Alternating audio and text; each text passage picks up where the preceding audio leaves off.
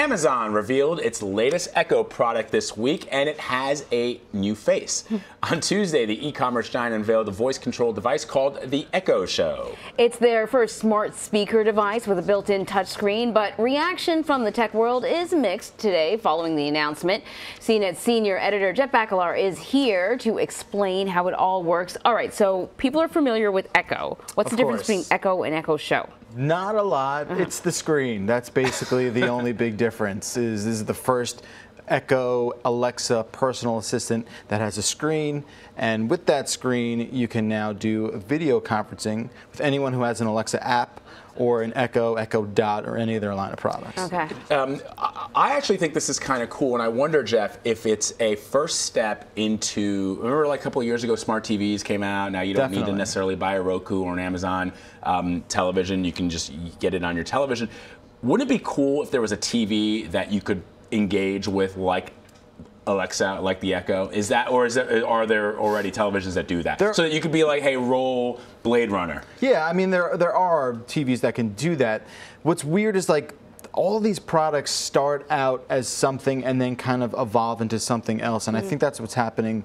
What's happening with the Echo Look? I think this is the first step towards maybe another kind of TV all-in-one screen kind of thing. Yeah. But for now, it's sort of this glorified video conferencing voice assistant thing. So you can't even run a movie that you may own on Amazon Prime Video. You can't run that on this screen? I think they're going to open up that kind of stuff. I know you can do YouTube. You might be able to do that. I'm not 100% sure about the entire set of features. Cool. But you would imagine like the sort of convergence of all of that media and all of the Amazon ecosystem is going to be accessible from that screen. Yeah. So every time there's a new product like this, though, that adds sort of another window into your home, now it's a visual window as opposed to just audio. You just don't want to be looked at. Well, people start to wonder, right, you know, can somebody turn it on when I'm running from the bathroom because I forgot a towel, or are there concerns about privacy?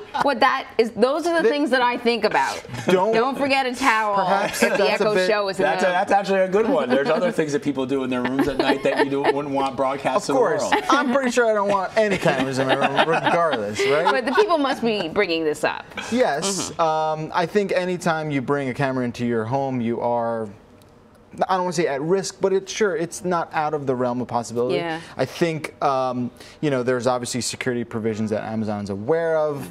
I don't think it's something everyone should be freaking out about just yet. Yeah. But yes, you know, they just debuted something called the Echo Look, which is this sort of, you know, fashion advice camera thing that will obviously be looking at you, because that's the entire point of the product. Right. The Echo Show can do all that as well. So yes, privacy is a concern, but I think it's not something to get completely neurotic about just yet. So you and the team at CNET reported on the CEO of another startup who claims that Amazon copied their design, their Nucleus CEO. They did. They did. Did they? So did they but like, buy his startup? That's how it works. Yeah. Okay, tell us how it works. Because as I understand, he got a major cash infusion from Amazon. Amazon is a big investor. Right. So, I mean, you know, copy byte per byte, code per code, you know, that's left out in the ether, and we can sort of analyze that till forever. Right. I think what that story specifically does is open up this sort of can of worms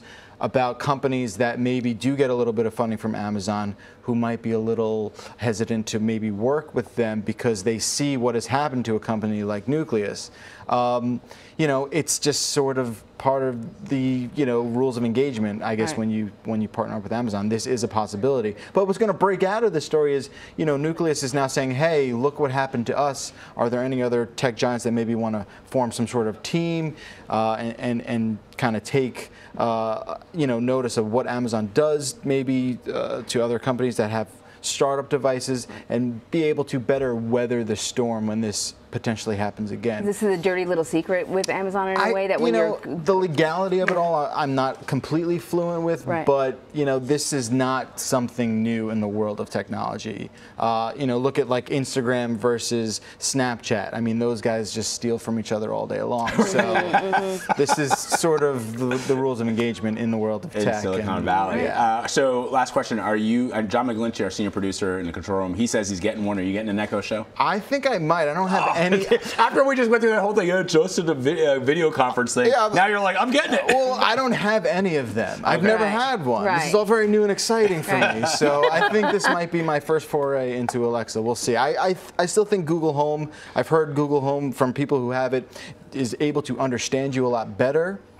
So, you know, maybe I'll see which one is right for me. The camera thing does freak me out a little bit, but hey. Just leave it in the kitchen. But you're fine with that. But hey, just put some tape over that when you're not using it. That's all. Right. Just like hang a little curtain on it. You should have made a little tiny curtain. Little tiny curtain you can slide. There you go. You heard it here. Like a little shower curtain. That's right. Oh, that'd be so Get a little cute. patent on that. Hell yeah. Jeff Bakalar, thank you very much. Of course.